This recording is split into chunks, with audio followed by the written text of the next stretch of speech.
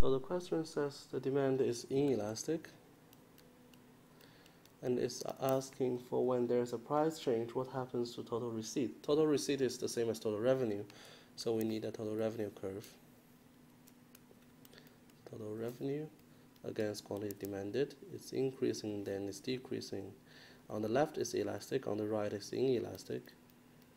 So we are here on the right.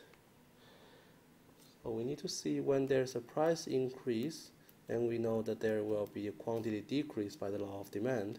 And on this half, a decrease in quantity would imply an increase in total revenue, which means an increase in total receipt. And the answer is A.